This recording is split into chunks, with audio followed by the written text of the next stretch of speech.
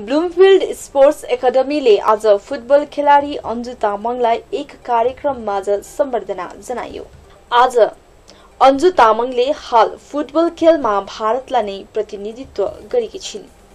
यस विषयलाई ध्यानमा राखेर आज एकाडेमीले उनलाई सम्बर्धना जनाएको हो। 11 वर्षको उमेरदेखि फुटबल खेल्न सुरु गरेकी अन्जु तामाङ हाल भारतीय फुटबल दलमा छिन्, जसलाई दार्जिलिङ पहाडमा पनि फुटबल खेलको लागि पूर्वाधारहरू तयार गर्ने जरुरी रहेको ठानेकी छिन्। Indian women's league second Edison नेशनलदेखि इन्टरनेशनलसम्म पुग्यो। इन्टरनेसनलमा एउटा गेम 2018 मा कोठी कप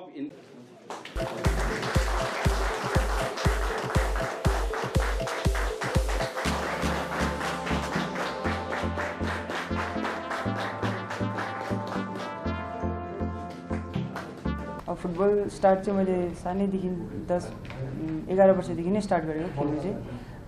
त्यतिखेर चाहिँ यता हिल्समै बस्थेँ, कालिम्पोङमा अलगढामा बसेको म। त्यतिखेर चाहिँ सानो सानो हामी अब भाइहरूसँग खेल्ने गर्थ्यौँ। त्यतिखेरदेखि चाहिँ अब फुटबल स्टार्ट गरेको र स्कुल लेभलहरू खेल्दै गएँ र बादमा लिगहरू खेल्दाखेरि चाहिँ इन्डिया टिममा चाहिँ बादमा चान्स पाएको। अहिलेसम्म कतिवटा गेम खेल्नुभयो अनि कहाँ खेल्नुभयो त्यो बारेमा जानकारी गराएर। अहिलेसम्म फर्स्टमा चाहिँ मैले 2017मा चाहिँ 2016मा मैले फर्स्ट इन्डिया क्याम्प पाएको थिएँ। त्यो फर्स्ट क्याम्पमा चाहिँ पन्जाबमा हुँदै थियो। त्यतिखेर चाहिँ मेरो सेलेक्सन भएन, जुन चाहिँ स्याफ च्याम्पियनसिप हुँदै थियो सिलगढीमा। त्यसको लागि चाहिँ म क्याम्प मात्रै गएको थिएँ र अब फर्स्ट एक्सपिरियन्स हो। अब सिनियर प्लेयरहरू मात्रै थियो, म चाहिँ जुनियर थिएँ त्यतिखेर। अब फर्स्ट टाइम सिनियर टिममा जाँदाखेरि जुनियर अब अलिक नर्भस भएको थिएँ र त्यहाँबाट फेरि अब सेलेक्सन नहुँदाखेरि घर फर्केर आउँदाखेरि चाहिँ अब अलिक उयो भएको थिएँ र त्यहाँबाट सिकेर गएर चाहिँ बादमा चाहिँ 2017मा चाहिँ म इन्डिया टिममा सेलेक्ट भएको थिएँ र त्यहाँदेखि चाहिँ फर्स्ट म्याच चाहिँ हामी एएफसी क्वालिफायरको लागि नर्थ कोरिया गएको थियो। नर्थ कोरिया गयो, त्यसपछि मलेसियामा फिफा ऱ्याङ्किङ खेलेको थियो। त्यसपछि कोटिफ कप स्पेनमा खेल्नु गएको थियो 2017मै। त्यसपछि 18मा हामीहरू यो एएफसी ओलम्पिक क्वालिफायर्स राउन्ड 1 म्यानमारमा भएको थियो, त्यो खेल्नु गएको थियो। त्यसपछि हामी हिरो गोल्ड कप खेल्यो यता ओडिसामा। त्यसपछि स्याफ हामी नेपालमा भएको थियो भर्खर 2019मै स्याफ भएको थियो। त्यतिखेर हामी इन्डिया च्याम्पियन पनि भएको थियो। र त्यसपछि टर्किस वुमेन्स कप खेल्नु गएको थियो टर्कीमै। त्यहाँदेखि भर्खर अहिले चाहिँ फिलहाल चाहिँ उज्बेकिस्तान हाम्रो फ्रेन्डली म्याचेस थियो, त्यो खेलिकन आएको। विदेशहरू कति घुमिसक्नु भयो गेममा? हजुर, अहिले north Korea, Malaysia, Hong Kong, Indonesia, Uzbekistan, Myanmar, Nepal, Turkey, Spain. चाहिँ यहाँनिर यता डालीमा हो, जुन चाहिँ ब्लुमफिल्ड थियो हो, त्यहाँनिर चाहिँ हामी विन्टर कोचिङ क्याम्पहरू गरेको मैले। त्यही पनि मलाई त्यही जुन चाहिँ सरले मलाई ट्रेनिङ गर्नुहुन्थ्यो कालिम्पोङमा, उही सरले नै लिएर आउनुभएको र मैले यहाँ आएर पनि धेरै नयाँ नयाँ चिजहरू सिकेर गएको थिएँ। तपाईँको अहिलेसम्म कुनै रेकर्डहरू अहिलेसम्म गेममा कुनै त्यस्तो छ? मेरो फर्स्ट अब रेकर्ड चाहिँ यो छ भने चाहिँ इन्डियन वुमेन्स लिग जुन चाहिँ 2016देखि स्टार्ट भएको, यसमा चाहिँ योपालि चाहिँ 2018-19मा चाहिँ मेरो फास्टेस्ट गोलको जुन चाहिँ रेकर्ड छ 14 सेकेन्ड, त्यो अगेन्स्ट एसएसबी चाहिँ गरेको थियो। अहिलेसम्म तपाईँको कतिवटा भइसकेको छ? अब इन्टरनेसनल चाहिँ 4 गोल्स छ मेरो, नेसनल्सहरूमा चाहिँ अब म पनि सानैदेखि नै हिल्समा बसेर होला हुर्केकोले गर्दाखेरि अब मलाई चाहिँ अब हिल्समा चाहिँ अब बेसी बाहिर अब प्लेन्समा हुन्छ तर हिल्सकोमा चाहिँ बेसी पोटेन्सियल हुन्छ भनेर चाहिँ मतलब मलाई त्यो चाहिँ लाग्छ। किनभने यहाँको जुन चाहिँ अब उनीहरूको स्ट्रक्चर जुन चाहिँ स्किलहरू हुन्छ त्यो डिफ्रेन्ट हुन्छ, एकदम बेसी ट्यालेन्ट हुन्छ हिल्समा चाहिँ। तर उनीहरूले चाहिँ त्यो ट्यालेन्टलाई चाहिँ बाहिर एक्सप्लोर गर्नु नै सक्दैन उनीहरूले कि। तर अब त्यसको लागि चाहिँ अब हामीलाई चाहिँ अब यहाँनिर हिल्समा चाहिँ अलिक इन्फ्रास्ट्रक्चर चाहिँ अलिक बनाउनु जरुरी छ होइन। किनभने हामी चाहिँ यहाँनिर बेसी जस्तो स्यान्डी ग्राउन्डमा खेल्छ र हामी बाहिर गएर चाहिँ अब एस्ट्रोटर्फ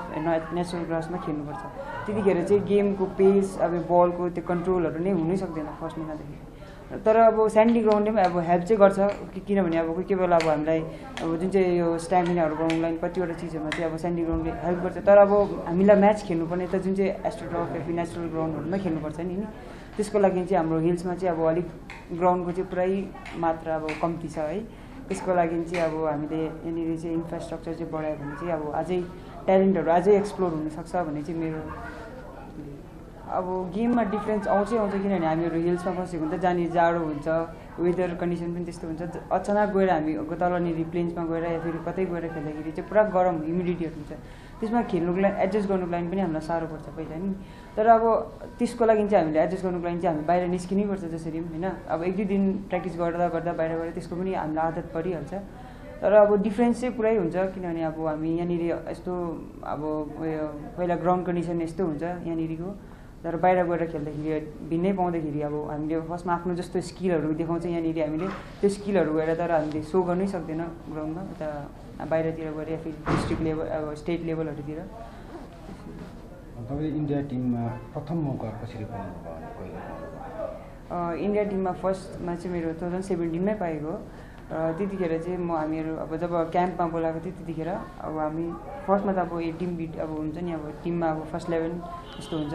त्यतिखेर चाहिँ अब हामी सेलेक्सन हुँदै थियो र त्यतिखेर चाहिँ एउटा दिदी हुनुहुन्थ्यो जो चाहिँ अब इन्डियाको मतलब टप स्ट्राइकर हुनुहुन्छ कमला दिदी उहाँ चाहिँ उसको चाहिँ मम्मी अब डेथ हुँदाखेरि चाहिँ उहाँ घर जानु हुँदाखेरि चाहिँ मैले त्यतिखेर चाहिँ फर्स्ट टाइम फर्स्ट 11मा चान्स पाएको थिएँ र अब अचानक अब फर्स्ट टाइम फर्स्ट 11मा बुझेर प्र्याक्टिस गर्दाखेरि चाहिँ जुन चाहिँ प्रेसर त्यो अब गेममा टेम्पो हुन्छ त्यो चाहिँ अब अलिक अर्कै लागेको हुन्छ नि बल आएको जस्तो फिल भएको त्यसलाई चाहिँ अब 1-2 दिन ट्रेनिङ गरेर नै म त्यो उसलाई ओभरकम गरेर चाहिँ फर्स्ट 11मा फेरि कन्टिन्यू खेल्नु थालेको छ अहिलेसम्मको जति पनि गेम खेल्नुभयो है हजुर गेमभरिमा तपाईँ कुनै एउटा पल छ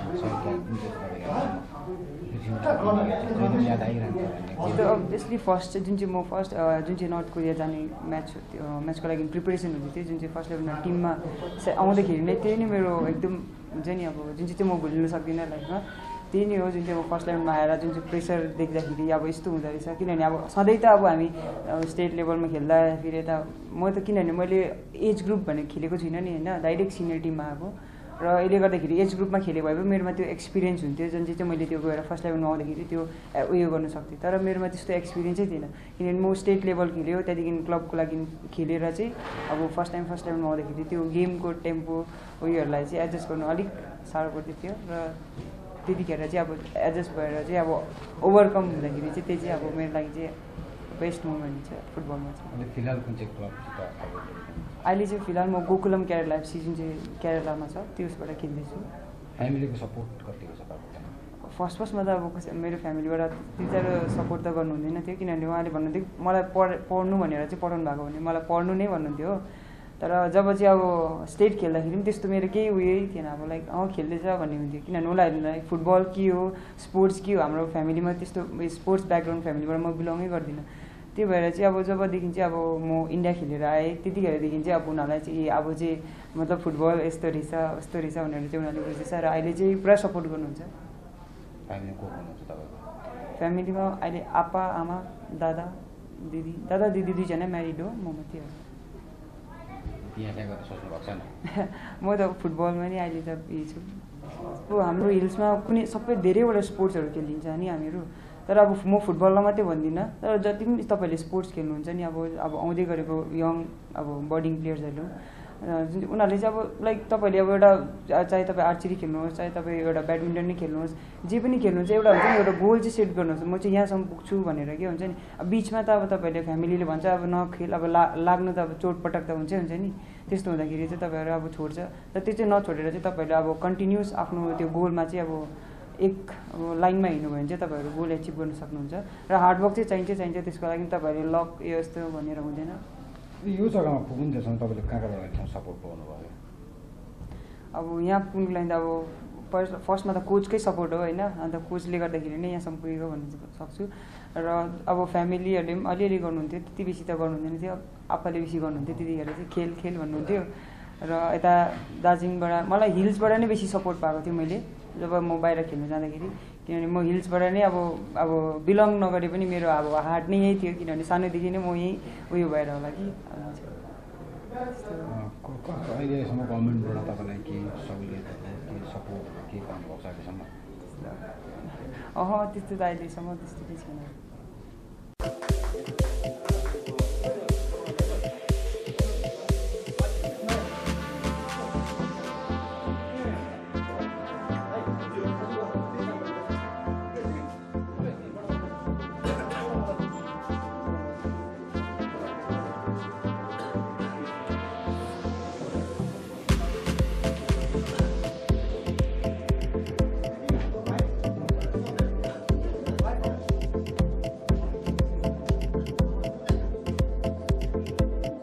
वास्तवमा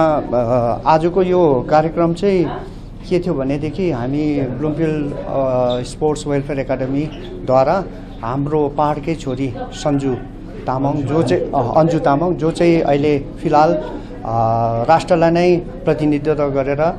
फुटबल खेल खेलिरहनु भएकी छिन् र उहाँहरूलाई एउटा सम्बर्धनाको कार्यक्रम थियो अकादमीको तर्फबाट भाइ। खासमा चाहिँ वास्तवमा चाहिँ हामीले उहाँलाई सम्बर्धना जनाउनुको मुख्य कारणै यो थियो कि दार्जिलिङमा अन्जु छोरी जस्तो दक्षता भएको छोरीहरू